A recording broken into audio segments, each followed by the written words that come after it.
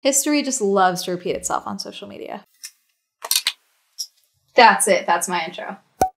Hi, I'm Amanda. You're watching Swell Entertainment, and today me and Hermes are talking about the de-influencing trend on TikTok. The original premise of the de-influencing trend is targeting overconsumption and impulse shopping because of social media. The original audio that went viral was, I am de-influencing you. I am here to de-influence you. Do not get the UGG minis. Do not get the Dyson Airwrap. Do not get the Charlotte Tilbury wand. Do not get the Stanley Cup. Do not get Colleen Hoover books. Do not get the AirPods Pro Max. If you do any of those things, a bomb is going to explode. You do not need the Dyson Airwrap. You do not need the Stanley Cup. You do not need all this stuff, okay?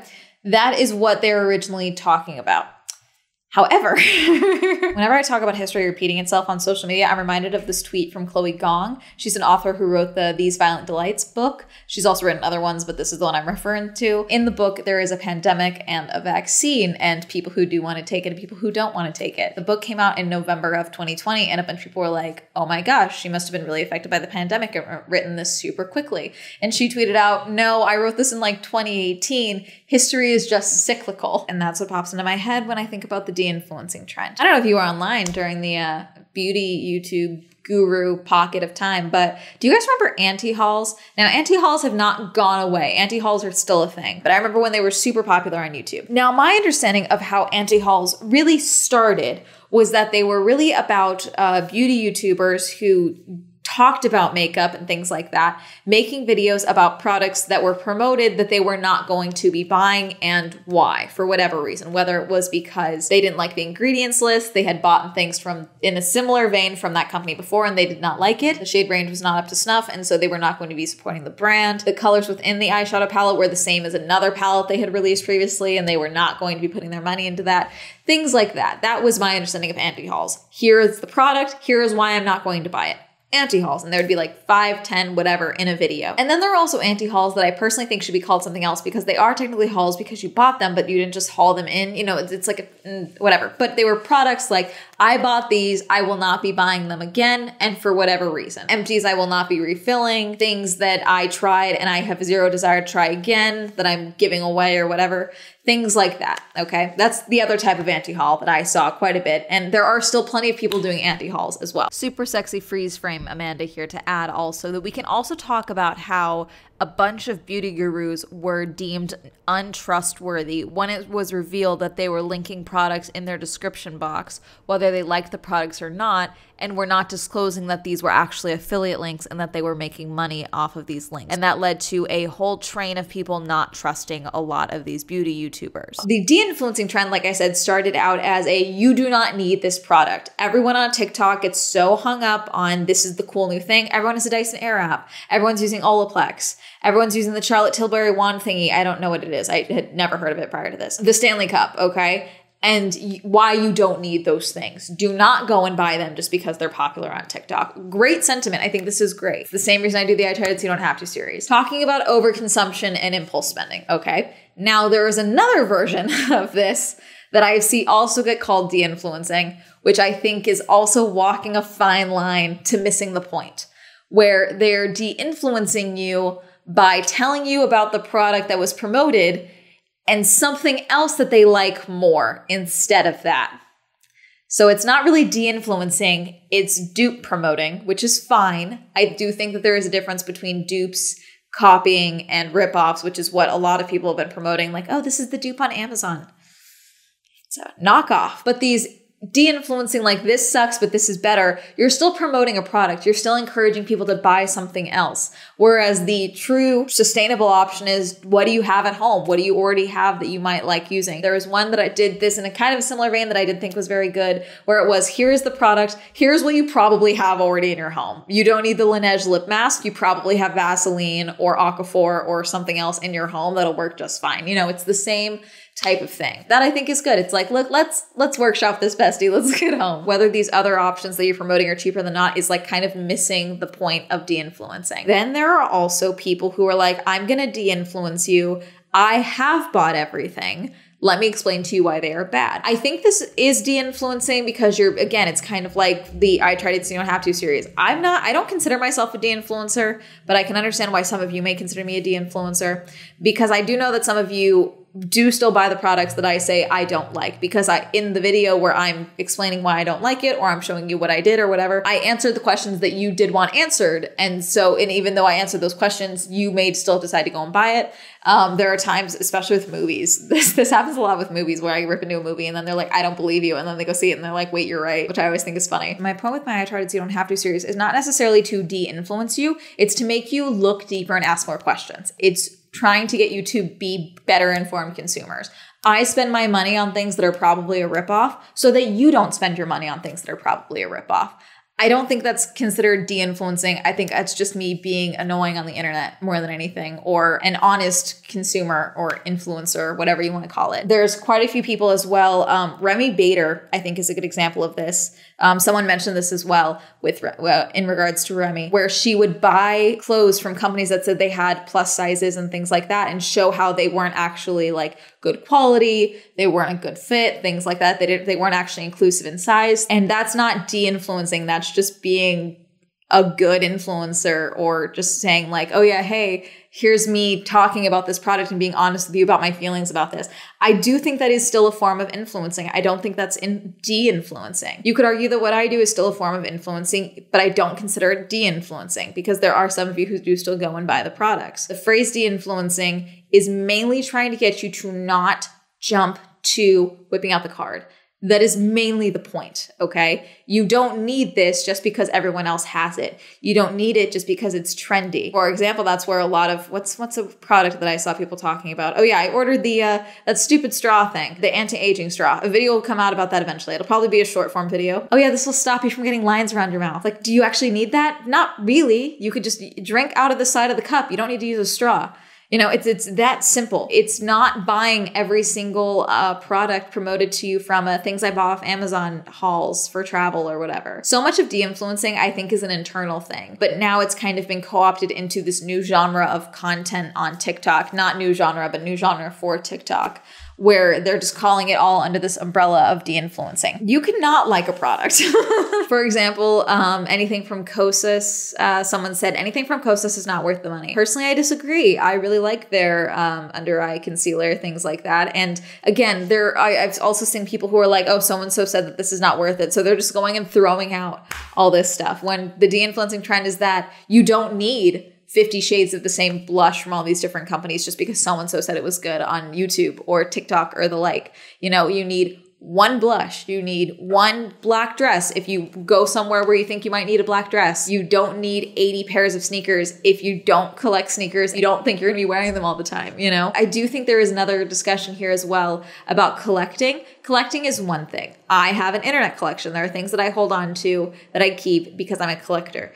That is not the same thing for most people. Most people do not have makeup collections. Most people do not collect clothing in general for fashion purposes, archival purposes, things like that. They wear clothing to wear them, which I think is fine, by the way. I saw a TikTok as well from someone who was talking about how brands need to be watching the de-influencing trend, because this is your consumer. Influencer marketing is dead. People know they are being sold to by influencers. And therefore, the de-influencing is the important bit. And personally, I disagree, because I think the premise of influencers is that people have always known that influencers are selling them something. Where the problem is when people don't disclose that they are doing a sponsored post or something like that. There are times where you can tell. I think quite a few of Alex Earle's recent videos, you can tell that she is sponsored in some capacity, and she has talked about how she has sponsorships and things like that. I heard $20,000 or something insane for a brand deal, which for her, I don't know. I don't know if that number came from her or what. I don't know with her. I do think the de-influencing trend is the logical escalation of the UGC creators video that I made a few weeks ago. Now, the UGC creators are user-generated content, all right? And it's content that is paid content from individuals, usually not influencers, to make positive reviews or authentic-looking reviews of products. And then typically the brands will promote them themselves, but on some occasions, the creators will post them themselves. Now, this is one thing. And then there's also, let's say, people who have Amazon storefronts and make a ton of money from that, constantly promoting products from Amazon that they normally would not promote because they're just hoping that you will click that link and either buy it from them and they'll get that commission, or they're just hoping you'll go through their link and then anything you buy in the next 24 hours it'll go to them anyway. It's people promoting products without being completely authentic of whether or not they like it, and people being tricked, sort of, into buying products that someone was paid to promote in secret in some capacity. We can also talk about Lashgate in this as well. With Michaela. I did not talk about it because a bunch of drama channels and beauty channels were talking about it, and I just had nothing else to add, so I decided not to talk about it. Really quick, let me explain what happened with Lashgate. A TikTok creator, Michaela, who is known for having honest opinions, I would say, made a video stitching another creator for a L'Oreal mascara, and she was like, let me show you the difference between these two lashes. So one lash full covered in mascara. She was like, let me show you the difference between like 2 and 3 coats. Would start doing one coat, it looked the same, did another coat, and then she did it and then did a cut, and it basically was a lash strip that she had added. She had added strip lashes on. Look how long and lengthened my lashes look. This literally just changed my life. This looks like false. This is how? What? It's this L'Oreal telescopic lift. Look at the wand. Okay, so basically I'm taking the curved side and I'm going root to tip and I'm starting to coat the lashes. And then once you've done that, you flip the brush to the side and you use the hook comb to basically separate. This is one coat. Okay, I'm gonna add a second. Look at the length. Do you see that? I am speechless. And I'm not sure anyone's gonna ever be able to compete with this mascara. They were like wispy lashes from a brand that she had promoted in the past. In fact, she apparently had made a video a while ago talking about how, like, this is how easy it is for people to lie to you, and basically did the same transition to show that, look, these look like this is my mascara. Oh, look, no, it's actually strip lashes. These are fake lashes. Look how easy it is to fake this. I should note that she puts the words hashtag L'Oreal Paris partner on the actual video itself. And at this time, the video itself has the paid partnership label on it. But I believe when this video first came out in January, it did not have that label on the video. I want to explain the paid partnership label just a little bit more because I believe it's something that I can add to my videos themselves. However, there are also instances where I believe they are added to a video later for whatever reason. For example, there was one video that I saw of someone explaining how they got their hair and nails done regularly and was able to still be on a budget, and they were promoting ClassPass without actually promoting ClassPass. They were just talking about their experience with ClassPass. But later I started getting that same video promoted to me as an ad with that paid partnership label attached to it. So what I think happened is ClassPass saw that video and said, hey, can we pay you to promote this video?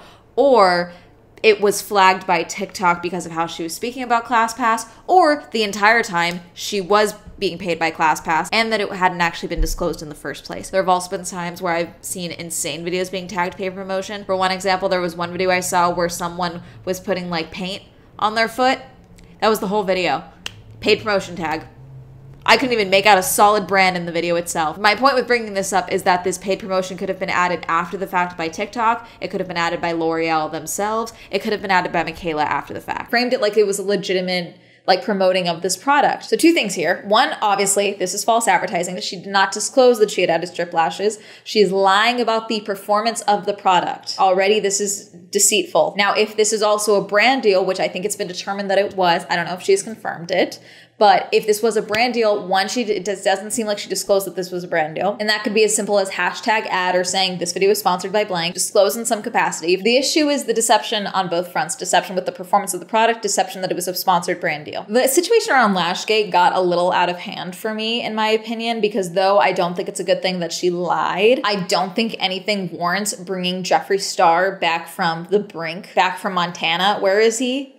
I don't know where he went, but I don't think anything warrants us giving him views again or looking to him as the moral authority on anything at all. I don't think, these TikTok girlies maybe lying about the performance of products is enough to warrant him to come back online and into our computer screens. The amount of people were like, but he's honest. I don't care. Surely there's another creator you can find. The point with bringing this up, though, is that, again, I think this is another instance of people feeling lied to in some capacity. Because, yes, this is confirmation that someone lied. That was not how those lashes performed. She lied. Do I think she needs criminal charges like some people say?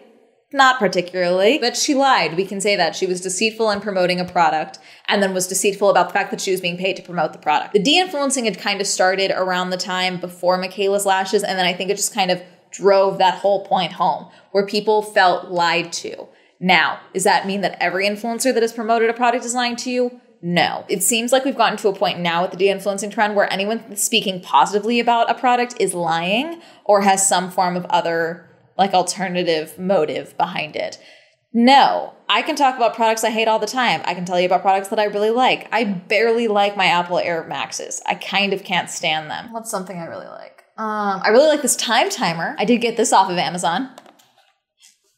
Doesn't click. And then if I want, I can turn off the alarm or not when it goes off. I like that. There you go. You've been influenced. No one's paying me to do that. I just like using that. There are times where I see someone promoting a product from a brand that has been deemed de-influenced or something like that. And they're like, you're lying. We know you don't actually like this. And it's like, this person is actively using their Stanley Cup all the time. Like they clearly really like it. Like, I don't know what to tell you. Let's talk about how to de-influence yourself, because I do think a lot of it comes with self-control and, you know, making better choices for yourself as an individual. This is a trick that I stole from the minimalists. I am not a minimalist. I like stuff. I am a maximalist, 100%. I am the child of divorce. I hoard things like a dragon, soft and shiny. But right now I have a goal of buying a house, so that influences every single purchasing decision that I make at this point in time. However, there are times like around my birthday and Christmas where I just get a little too caught up in giving myself sweet little treats. Oh, this is nice. I like this. I should do this. I work hard for my money. I'm doing really well for myself. I should do this. Anytime I get like that and I just get a little too comfortable with spending money, I deployed this money tip from a minimalist YouTuber who I don't remember who it was, but I think this is like a standard minimalism tip. I don't know. Let me know if anyone knows where this originated from. But it's the 48-hour rule. You can make it the 24-hour rule. And it's that if you see something you want, you wait 48 hours before you actually go and purchase that thing. Now, if you remember that you want it in 48 hours, or you've thought about it in the last 48 hours and you still really want it, then there you go. That is a good time to buy. You've given that time to think, oh my God, this cool thing is new and exciting. This is so fun. I want it because it's new and exciting. You get kind of past that point and you really think about, okay, do I actually want this thing? Do I actually need this thing? Can I afford this thing? Usually 48 hours is enough time for that. Personally, when I deploy this for myself, I usually bring it down to 24 hours because mainly my issue is that I try not to buy DoorDash. That's usually what gets me quite a bit. And so I do the 24 hours, like, oh, if I want food, I make myself wait 24 hours. That sounds stupid, but usually I have food in my fridge. That's the point. It's to use what's in my fridge. That's how I get myself. And then within 24 hours, it's like, oh, I don't even have that food craving anymore. I ate what was in my fridge and I was fine. Okay. I'm not saying don't eat for 24 hours. I'm saying use what's in the house before you go and buy food. If you have an issue with overspending on DoorDash and things like that, that's just my opinion. But mainly it's for impulse shopping, impulse spending, things like that. It's a good way to kind of trick yourself into at least thinking about it a little more. There are certain brands that I don't buy anything from unless there's a sale going on, because though I like the styles or whatever, I don't think it's worth the exorbitant price point that they're at. Same with this. I don't need the Stanley Cup because I was influenced by Tinks 500 years ago to buy the Simply Modern Cup. And I'm in love with that thing still. It stays cold the entire time. I love that thing. I don't need the Stanley Cup just because it has a handle. What's another tip? Look at who is promoting it to you. Is this person a blonde? Are you a brunette? Are they promoting something that looks really good on them? Let's be realistic about whether or not it'll look really good on you. This is what used to get me all the time when I was younger and online shopping. I would never think about like, oh, this model looks absolutely nothing like me. That outfit will certainly look the exact same on me. It will not. It's cute. It will not look good on me. And I have to accept that about myself. For example, Olaplex. I'm fairly certain that's designed for blonde hair, actually. It did fine with my hair, but I dye my hair dark, you know? It's not like my hair is just like overheated or anything like that. It's not like heat damaged or anything. It's just that it's damaged from box dye over the years. And so Olaplex didn't really hurt it. It helped it a little bit, but nothing drastic. So I moved on from Olaplex. There are some people who are seeing genuine damage to their hair from Olaplex. So again, I think it's just kind of like, look at the products. Not every product is made for every type of hair or skin type, things like that. There are products that are not meant for dry skin. I have dry skin. Obviously, it's not going to look good on me. It doesn't mean that the person promoting it or saying how much they loved it is lying. It just means that I have a different type of skin. There was one TikToker that I saw as well who was like, it's fine if you want the Dyson Airwrap, but be realistic with yourself. Are you in a place where you can comfortably spend $800 on a hairdryer or a curling iron or what have you? And if the answer is no, you do not need it. I don't have the Dyson Airwrap. I have my Revlon and knockoff Revlon air blow dryer. The important thing about the de-influencing trend is that we are in a time of financial uncertainty. and it's probably only going to get worse. So the important thing is to ask yourself, what are your needs? What are your wants? How can you accommodate them without going broke, essentially? Do you need 18 blushes because this one influencer that you really like promoted it? Probably not. Do you have one that works really well that you already have, that you like the shade, and it's working fine? Finish it till it's done. I think there's something to be said about using products till they're empty. I think there's something to be said about repurchasing products that you already like versus just trying something new. Maybe you don't need to have 15, 20 influencers who all talk about products that you like. Maybe you only need 3 of those that you actually listen to on their products, and that's up to you. It's a personal discretion thing again. I already saw people who were like talking about how brands were reaching out to them, talking about like being slipped into the de-influencing, like, oh yeah, so you say you don't like this product, but then you talk about our products, but then all of the products are like their products or something like that. So it's like, again, the de-influencing trend didn't lie to you. There's common sense, there's media literacy, there's being trying to make better financial decisions for yourself. Spending impulsively is a problem, and it's something that some people just don't even realize they have. And it's okay to start looking towards acknowledging that within yourself and taking steps to make changes. That does not mean getting rid of everything you had immediately because so-and-so said it wasn't good or that it made their fall out, but then, oh, you've been using it, your hair is not falling out, and you like it enough. Have you seen the de-influencing trend? Were there any products that you were influenced to buy that you are now seeing featured in the de-influencing trend? Did you like any of these products? Do you agree that any of these products are not worth the price or the hype? Let me know. Comment down below. Reminder, I have a podcast, the Swell podcast. Reminder, I have merch like this mug. And there might be a shirt design for this video. I don't know yet. Shout out to my patrons. Thank you so much for supporting me on Patreon. If you'd also support me on Patreon, I'll list it down below. Like to follow me on my social media. I'll be all up here. And that's going to be it. Have a lovely day. Goodbye.